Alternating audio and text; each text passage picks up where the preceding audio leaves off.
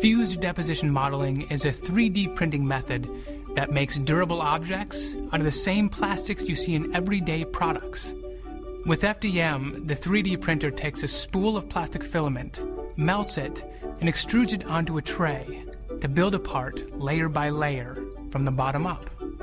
FDM materials are all industrial-grade thermoplastics. That's what makes the resulting parts so tough. And it's also why FDM is changing the way industries design and manufacture. With FDM, a designer can sketch an idea and test it the same day. Industries can cut lead times and costs. Products turn out better and get to market faster. FDM parts are helping to build the cars you drive. They're in the airplanes you fly in. They're in the medical devices that save lives. FDM is cutting waste in manufacturing. It's helping engineers power remote villages in Africa.